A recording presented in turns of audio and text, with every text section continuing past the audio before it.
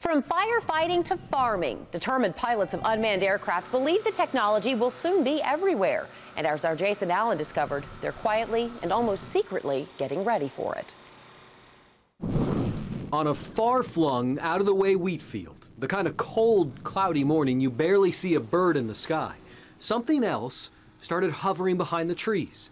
Then there was a bigger one, then one with wings. They were taking off, crashing down, and pushing forward what this diverse group believes is the future of flight. Can you feel it? Chad Fraser carefully and quietly planned this for months. He was careful to follow old FAA guidelines for flying hobby aircraft. But with the FAA still writing rules for unmanned planes and sometimes stopping flights, he waited until just days before the event to even tell operators where to meet. What good would it do to get shut down before you can prove that you can do it? And a lot of these guys, they care a lot about what they do, and they're growing, and that's a lot about what this contest was. The contest is an example of how pilots see this as more than just flying for fun. Out in the trees, in the fields, in water, there is a mannequin out there somewhere. There's camping equipment, there's clothing. Operators are looking for all of it, things that you might have to find in a real search and rescue operation. Cameras sent back images, and operators were spotting hidden items within minutes.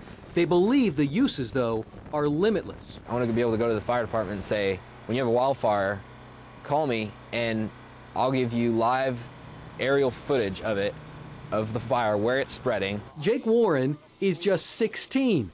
The budding engineer believes he's on the forefront of something big, even if his friends don't. Right now, they pretty much think I'm crazy. Most of my friends are like, oh, you're gonna go fly your RC planes after school, Jake? You know, they have no idea. No idea that the farmer who plants wheat on this field has a drone of his own. Oh yeah, I think it's the future of ag.